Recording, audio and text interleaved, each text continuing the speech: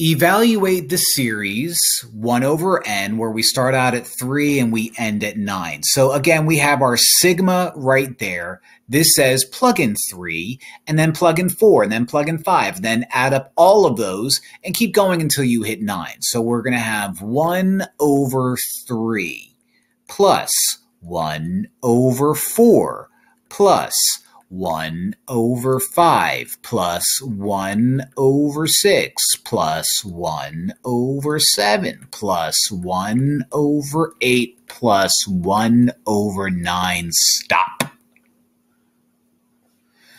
Let me figure out what this is in my head. 3,349 over 2,520. Yeah, that's what it becomes.